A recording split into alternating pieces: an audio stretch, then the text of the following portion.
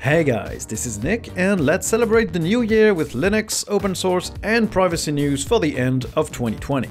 This time we have changes in how GNOME Shell will look in the next release, the PS5 controller being officially supported on Linux, and a nifty little handheld for retro gaming that runs Ubuntu.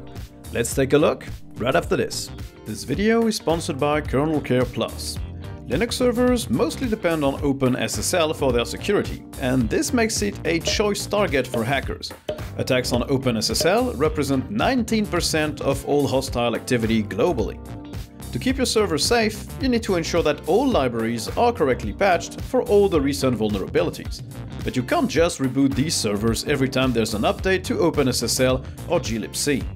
That's where Kernel Care Plus comes in. It detects all vulnerable shared libraries in memory and automatically applies live security updates to them without requiring service restarts or server reboots.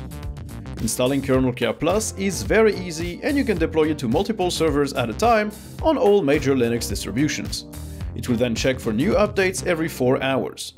Once installed, the software can either talk to a Kernel Care Plus patch server, or you can host your own on-premises. Learn more and try Kernel Care Plus for 30 days on all your servers by clicking the link in the description below. Okay, let's begin with the Linux news. And there was an interesting article about GNOME and its health in terms of contributors. The article points out that the number of contributors to GNOME has been going down ever since the release of GNOME 3, but that 2020 was a good year, with the most contributors in a long time.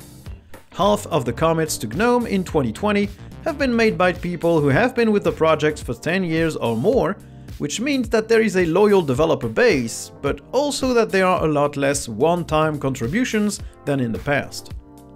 GNOME also looks like it's pretty dependent on paid developers, with Red Hat having the biggest number of commits by far. The conclusion is that the project is far from unhealthy, but that it peaked in 2010 and that a diminishing number of GNOME long-timers are doing more and more of the work. You should take a look, it's an interesting read. For those who have been more than troubled by the announcement that CentOS will become sort of a rolling release, there is a new project that aims to bring the same experience that CentOS used to, and it's called Rocky Linux. It's developed by the founder of CentOS, Gregory Kortzer. It aims to be a downstream build of Red Hat Enterprise Linux, and while it's not available just yet, I'd expect it to be available before CentOS 8 becomes end-of-life in 2021. Another project is also willing to pick up where CentOS left off, and it's called Project Linux. This project is spearheaded by Cloud Linux, which, full disclaimer, is the sponsor of this video. These guys already have all the infrastructure and experience to maintain this new fork of Red Hat Enterprise Linux as soon as the first quarter of 2021. They'll make everything about it open source so that the situation that CentOS users faced doesn't repeat itself, and they aim to provide a single command line that will move your CentOS 8 install to their new release. That's pretty cool. An official blog post talked about the future of GNOME Shell, and there are some interesting designs here. It lays out plans for the next GNOME 40 release and showcases a reimagined Activites Overview looking much like what Elementary OS is doing, plus a dock at the bottom of the screen, with each workspace being visible horizontally with its windows overlaid on top of it. The app grid could also see some improvements, with the dock on the bottom instead of the left side of the screen, and all workspaces displayed above the applications themselves instead of hiding them away on the right side. I must say I think this design looks more usable and clearer for someone that isn't used to GNOME as it is right now, so I hope these make it into GNOME 40. XFCE 4.16 was released, and it brings a big number of changes, starting with the icons. XFCE has been using a mishmash of visual styles for their icons, but now they're taking a page from GNOME's book and bringing their own app icons for their applications that fit pretty well with the GNOME guidelines. XFCE 4.16 should also support fractional scaling in the display settings, which is a nice touch. The settings application now has a better search tool, and the panel now is animated when hiding and has a new applet that combines the old system tray icons with the newest indicators. I didn't cover XFCE much on this channel, but let me know if that could be something that interests you. I could do a full tour of this desktop, like I did on GNOME and KDE a while ago. Now let's move on to the open source news. People who have been following the channel for a while know that I really enjoy using E, the de-Googled Android project that aims to completely remove everything Google related from your mobile OS. Well, E is now available on more phones, including the Gigaset G290, which is a recent device that goes for €260. If your current Android phone isn't supported by E just yet, but you really want to give the project a shot, it could be a cheaper gateway into the world of Android ROMs. I've been using E on a Galaxy S9 Plus for a while now, and I'm really a big fan of the work the E team has been doing.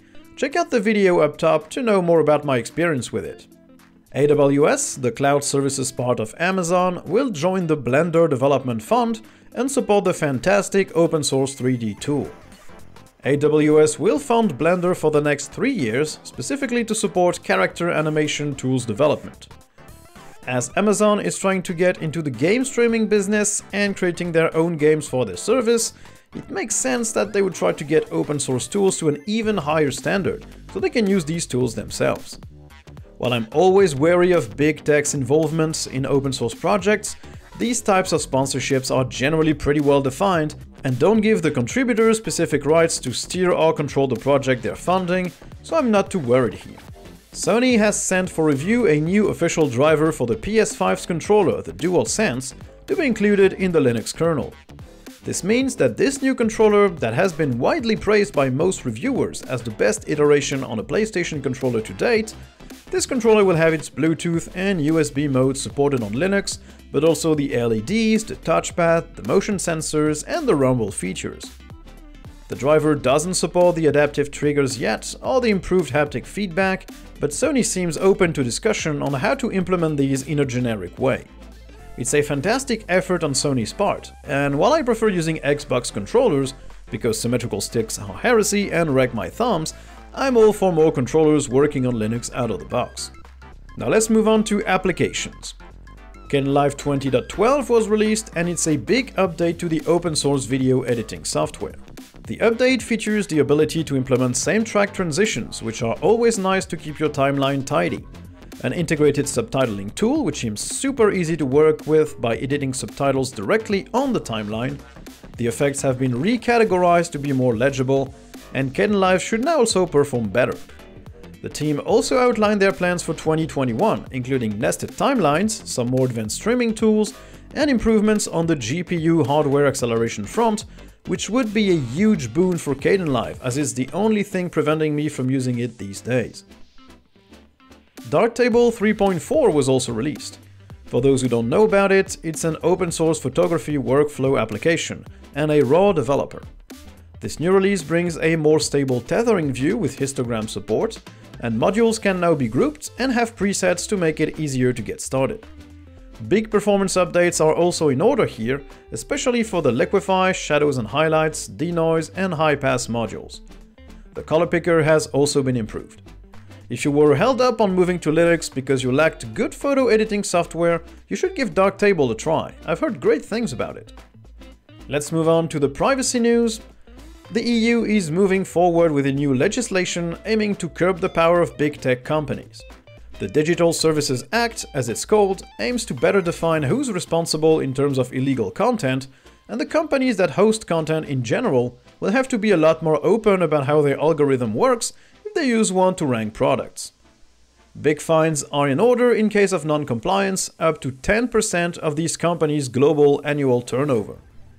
These new rules would only apply to any platform that is home to 45 million users or more, so it's definitely aimed at big tech, and could be instrumental to break the power and the hold these companies have on the internet. We'll see if these new laws pan out, and if they don't have the same negative impact on user experience as GDPR did. Now, we already knew this, but now the proof is pretty visible. Facebook does collect a ton of data. Apple rolled out privacy labels in its App Store on iOS. This feature shows users what data an application can collect to track you, and what is linked to your identity. And the list for the Facebook app is very, very long, including health and fitness data, your purchases history, financial info, location, search and browsing history, usage data, diagnostics, and more. It's good that users are finally given the details of what an app does and doesn't collect, even though I still think it's falling short of what E offers in their App Store on their custom Android ROM, with privacy scores provided by Exodus. And let's complete this video by some Linux gaming news. Collabora announced their Wayland driver for Wine. One of the crucial missing pieces on Wayland is on its way to remove the need to use X-Wayland, which is basically running an X server inside of Wayland just for gaming. Collabora added this new driver, which currently only supports OpenGL, a single display, a mouse cursor, and a QWERTY keyboard layout. It's still lacking Vulkan support, highly important for most games running with Proton, so it's far from a finished piece of software, but it's good that it exists, as X-Wayland seems to have performance issues and introduces complexity and more points of failure. Valve tweaked Proton Experimental to make Red Dead Online work on Linux. Valve seems to be using Proton Experimental to add day one or at least very quick support for newer games, even though it's not fully stable yet. People who want to run the latest AAA games on Linux should probably use that version of Proton, as Valve has already fixed a bunch of issues for Cyberpunk 2077 in it, and will probably keep improving this experimental build with every new game release to ensure gamers can have the best luck possible in running these games at the expense of stability and testing. An Ubuntu-powered Nintendo Switch-like device has appeared. The Odroid Go Super is a 5-inch handheld PC running Ubuntu 20.04 LTS and the Emulation Station graphical interface, so the device supports a large range of older games. The screen is 855 by 480 and it uses 1GB of RAM and a quad-core ARM CPU with a Mali GPU. The specs aren't very impressive, but should be enough to run some retro games on the go. It has 2 analog sticks, a D-pad, 4 action buttons, and shoulder buttons as well. You can use its microSD card slot to add games, and it obviously provides an audio jack and a USB port as well. It will retail in late January and will only cost around $80, which is very reasonable for a portable retro handheld. And that's it for this video, guys. Don't hesitate to like if you enjoyed or dislike if you didn't. You can also subscribe and turn on notifications for more videos like this one.